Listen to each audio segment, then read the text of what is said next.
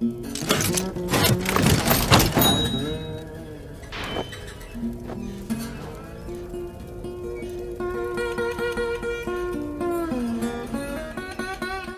this video, I just want to go through how I made this Borderlands chest, so how I went through modeling, texturing, rigging, and then animating. So I didn't really want to go through and do a tutorial saying this is how you do it, but I still did want to have some tips and tricks and stuff like that that I use while I am modeling and stuff like that to sort of help the process. Majority of the way that I model and my general Blender workflow, I feel like isn't that right, I guess. It's more or less just what works for me at the time, and especially for like making little videos and stuff like that, it's fine. In terms of like being game ready assets or anything like that, I think I'm far off, especially with the amount of strange geometry that was especially in this one. Like with the feet here, I added in a lot of extra geometry purely as a reference for later on when I was doing the texturing, and that'll come up later on when I do get to the texturing stage. But I do go back and end up cleaning up the geometry because it was creating some sort of like issues with lighting and stuff like that. With the lock, I was gonna try and make it a part of the main chest body, but I think it's important to know when to separate parts of your model, and especially when it comes to something that you're going to be working a fair bit on and you don't want to sort of destroy the geometry that you're working on. Because if I was to just make this a whole part of the chest, I would have had to constantly be changing it, especially when I was chopping and changing with the mirror modifier. And you'll see me do that a lot throughout this whole thing, where I'll just delete half the chest and then bring it back with the mirror modifier because I made small changes. The way I went around the center of the lock there with the where the keyhole goes, I just inset the face and then subdivided it, and then using a add-on called Loop Tools, you can just right click and then just hit circle and it will change your shape to a circle, and then just scaled it down. And then for the cable, I just used an add-on called Extra Objects to get the single vertice. Extra Objects just adds a lot more primitives to Blender, so you get a lot more extra shapes and stuff like that, one of them being just a single vertice. So after I've added the single vert, all I'll do is extrude it out to make the rough shape of the cable, and then I'll convert that to a curve, subdivide it, and then in the object data properties, I'll go down to the geometry tab, go down to the level section where it says depth, you pick that up a little bit until it's the right size, and then convert that to an object, and then you got your cable shape. So for the front two lock pieces, I decided to just keep those as a part of the main mesh. I was going to make them separate objects, but seeing as they were on the front and the back, it just made a little bit more sense to have them be a part of the main mesh. A lot of the way that I modeled this, I was thinking a lot about texturing stage, because that's like the main focal point of like Borderlands style. That informed a lot of my decisions on where I'd be placing things and how many separate objects I'd be having. So with the two lock pieces that go in front that flip up, I thought it'd be a lot easier to just have one and then mirror it, so that when I do unwrap it, the UVs would be overlaid, so I'd only have to draw one as opposed to drawing both individually. With the bars that actually come out and lock the chest, I initially had all four sitting there, but decided to just keep one, again for the same reasons before, where I'm just going to be duplicating the object and there's no point creating four separate textures for something that's that small and it's going to go unnoticed. And for the handle, I did the same thing I did with the cable, where I just add in the single vertice, bend it around, make the shape, and then extrude it out. For the underside of the lid, I added in a lot of inset faces.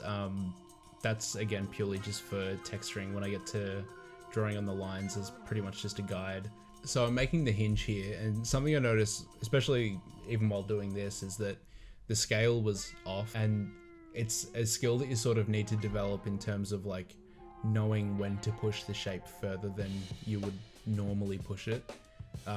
You see it a lot online with people who are relatively new to 3D software, who will make an amazing model and the render will be amazing, but their scale's a little bit off. It's just something you need to work through and sort of push the boundaries of what you're comfortable with making, but it does make a big difference when you have the right scale on objects. And it's only something small like a hinge, but like if I was to keep it as small as I did, then it would sort of change the look of the style that I'm going for. And those things are important. Coming up on the end of modeling here, I'm just making the little trays for the inside, just sort of cutting in the right shapes and everything. And I add a lot of loop cuts and stuff like that here just to sort of make that shape, and then I go in, erase some of those and then clean it up for later. And I'll just let that play out until I get to the texturing stage.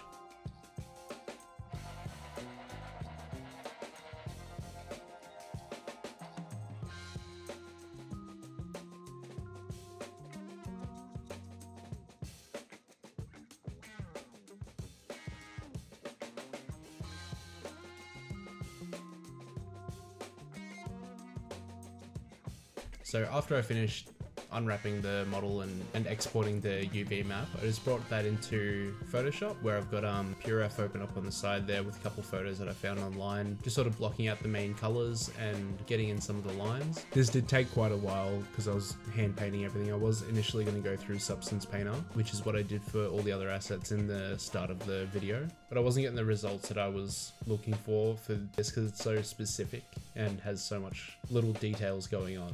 But yeah, it's mostly just a bunch of layers, and I add a couple grunge maps and stuff like that I would have used in Substance Painter. You can't really see it, but I'm swapping between Photoshop and Blender quite a bit, because what I normally do if I'm doing a texture in Photoshop or something like that, I'll export the PSD file and use that as the image texture in Blender, so that when I save in Photoshop, it'll automatically update in Blender, so I get a real-time view of what I'm doing, almost as if I was in Substance Painter or a program like that, where I'm getting real-time results.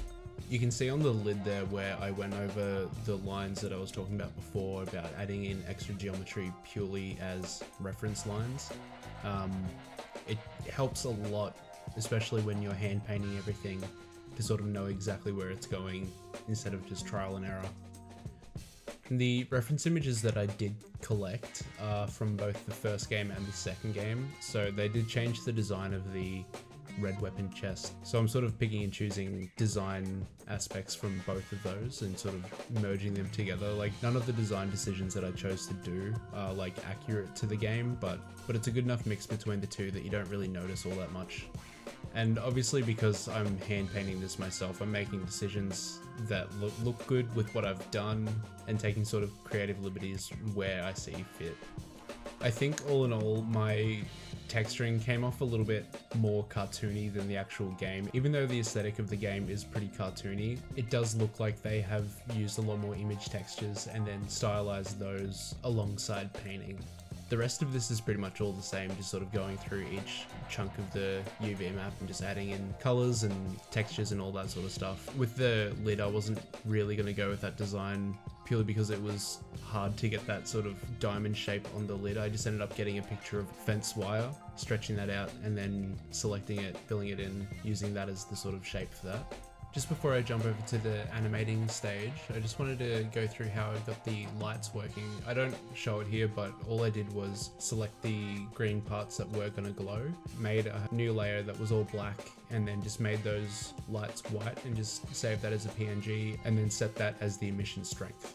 I just wanted to quickly show how I get that Borderlands style outline on the object. So there's a couple of ways you can do this in Blender, one of them being the freestyle method where you'll get the rendered outline, and if you go through all the settings with that, you can make that look pretty good. But the way that I did this here was just adding an extra material, changing the surface to emission with the black color, then selecting backface culling. When you go into the modifiers tab, you can add a solidify modifier, and then when you go down to normals and materials, you go flip high quality, set the material offset to 1, that'll select the second material, push the offset all the way up, and then increase the thickness. And then when you switch to rendered mode in Eevee, it'll give you a black outline no matter what angle you're looking at. This doesn't work in cycles, but it's great for a quick outline effect in Eevee. So for the animation stage, it was actually pretty simple. I just tied everything together with empties. That was purely just to keep things less complex, so that when I was animating each object, I wasn't animating 4 or 5 separate objects at the same time. And all I ended up doing was doing a couple main keyframes and then changing the interpolation mode. So the default interpolation mode for Blender's animations is the Bezier curve, I'm pretty sure, but you can change that if you just right click on the timeline with your keyframe selected. I did this and I chose the bounce interpolation mode. This is sort of adds that extra sort of wiggle to the animation, makes it look a little bit more animated than what the basic keyframes would have animated to. For the main tray, I just used a simple armature, nothing too complicated. It was just object constraints to the bones that I had laid out. And then I just went through and animated those the same way I did the rest of the chest, just with simple keyframes, and then changing the interpolation mode to bounce as well. So yeah, that's pretty much how I made this Borderlands chest in Blender. If you have any comments, leave them below. If you like the video, like it. Hopefully I'll have a couple more videos out soon. So if you want to see those, you can subscribe. Yeah, alright, bye.